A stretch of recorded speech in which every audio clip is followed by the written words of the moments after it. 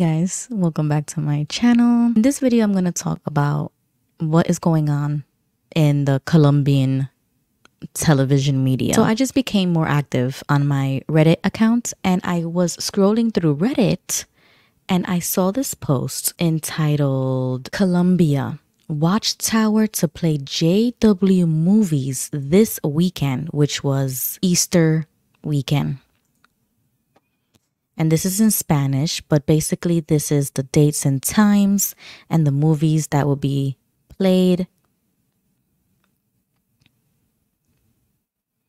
They share the links. And I'm going to play this video. A las 12:30 p.m. y domingo 31 de marzo a las 3:30 p.m. Uno diría, bueno, puedo verlo en la aplicación. Y eso es cierto, puedo verlo en la página, y es cierto. Pero del Departamento de Información Pública nos están pidiendo el favor de apoyar esta iniciativa, ¿no?, de la organización, porque ustedes saben que los canales de televisión se manejan por rating. Entonces, si no tiene rating, entonces no colocan más. Pero si tienen rating, la idea de la organización es que nos permitan, o pues permitan al Departamento de Información Pública colocar más películas de la organización. Allí en Telecaribe, ¿no? También Telepacífico también va a transmitir. Entonces queremos apoyar la iniciativa.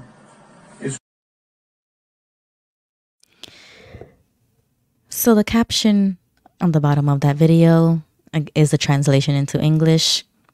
It says, "You might say, I can see it on the page, JW sites, but the Public Information Department is asking us the favor of supporting this initiative of the organization because you know that television channels are managed by ratings. So if they do not have ratings, then they won't show our videos. The idea of the organization is to allow the Public Information Department to place more films from the organization." I am completely shocked. But you know what? It makes complete sense. Sorry, they look like a little moth here. Florida life. It makes complete sense that this is why they decided to do the media center. They had to expand. They spent millions of dollars in the whole setup of the JW broadcasting. That was just the beginning. And I didn't even see this coming. This was just the beginning of their whole set, camera, lights, action. JW broadcasting was the tip of the iceberg. Now they're going to be producing movies. And then they want the television networks to play their movies. This is, you know what? I got to give it up to the Watchtower. I got to give it up to whatever department does, whatever the media department, because this is genius. The ship's unique design suggests there were no fatalities. Huh? Oh, come on! You gotta admit this is cool! Everything else is failing. Thousands of people are leaving the organization in droves. This is the perfect way to try to get people into your cult. They're going to start playing movies in these countries like Colombia because they know that these people are more religious, more conservative, and they are going to be more likely attending meetings and going roped into a cult without even knowing it, because they're going to catch something on TV and they're going to look at the production, number one, and be like, wow, this is really great production. Number two, they're going to see that, wow, this is like super accurate to what the Bible says. They're going to think that Jehovah's Witnesses are the closest to the Bible as you can get. Because honestly, that's what I would say about Jehovah's Witnesses, that they teach what comes from the Bible and that they only teach what comes from the Bible. They teach a false Christ and they are misleading millions of people. They are disguised as this religion that is sola scriptura, that they teach everything from the Bible and that they don't engage in pagan activities and things like that, that they are completely different from everybody else because they have always had this reputation of being no part of the world, right? But that's not even true anymore. Now they changed the dress and grooming under the pretense that one day Jehovah's Witnesses are going to have to blend in with the crowd. They're using a fear tactic to to justify why they changed the dress and grooming. I don't believe that. I believe they just changed the dress and grooming for Gen Z, for the new generation, so that they can gain new members, and it's going to feel like any other non-denominational church. Yeah, sure, you can come in pants. Yeah, sure, whatever. As long as it's clean, as long as it's ironed, as long as it's modest, you're good to go. No, I'm sorry, that's not good enough for me.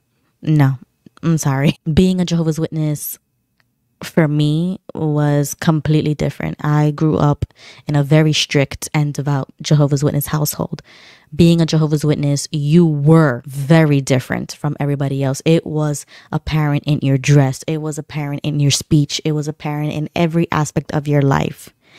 Not something that they can confuse you for something else. There was a point to be made that we were different from Mormons, that we were different from Scientologists. They would compare us all the time. And that's why my mom used to always tell me those things. Yeah, they compare us a lot to those cults. She would correctly identify those organizations as cults, but not us, because we are different. And that makes sense because we literally were. And we felt like we were doing what Jesus wanted us to do, which was to go 2 by 2s and to go from door to door and to preach the good message. So I can see how people can easily get duped into becoming one of Jehovah's Witnesses, because that's how it used to be. Nowadays, I can't even see how you can convert somebody today without either not telling them the whole truth or lying about the past of the organization. There's just no way. Hopefully that person does their research and sees how inconsistent they are, so that they can identify them as false prophets, as what they are, false prophets. When I see something like this, that they're making movies and then they are going to stream them through television so that the network can get ratings, and therefore they will continue to hold the time slot for Jehovah's Witnesses. So why are Jehovah's Witnesses once again using Satan's system? We know that Satan uses Hollywood, that Satan uses the governments, that Satan uses the internet. These are all demonic platforms. Why is Watchtower using demonic platforms to promote their message? Wasn't that the whole point of doing JW broadcasting, was to create your own streaming service so that your own members and other people can download it and view your content on there? Why are you using Satan's system once again? This is crazy to me. And then you know what? What if they get kicked off the network? What are they going to say? That the network dropped them because they're persecuting them, because they're discriminating against them, because of one of their policies? Like, how many more times can we use this victim card? You know, this is what they do. Watchtower wants to blame everybody else except themselves. That's like always getting into relationships and not knowing why they keep breaking up with you, and you're always blaming the other person for being toxic, and you never think to yourself to look in the mirror, like, maybe it's you, Watchtower. So you are trying to wedge yourself to get a seat at Satan's table, and then you're gonna get mad when they take that seat away, and you're gonna throw another tantrum, and you're gonna do another broadcasting, and then you're gonna say how much of a victim you guys are. But it's just crazy to me how you would even try to get on a network. Like, why are you doing this? For what? Is this another way of getting money? Here comes the money. Here we go. Money talk. Here comes the money.